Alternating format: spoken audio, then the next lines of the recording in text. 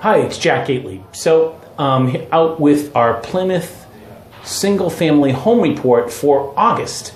And what we're finding is that the pace of home sales in August held steady over last August of 2013, while statewide sales fell about 6.5%. So it's really good for Plymouth. We're actually outpacing the statewide average.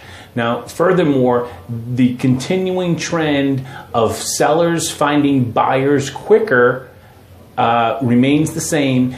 We reached a high of 173 days on average that houses would be on this market back in March of 2014. That's down to 96 days in August. General overall trend of a faster market and a steady sales in terms of total volume. Plymouth is looking a little bit better than the overall market statewide. So for more details, you can visit jackgately.com for our August 2014 single family report. For jackgately.com, I'm Jack Gately. Have a great day.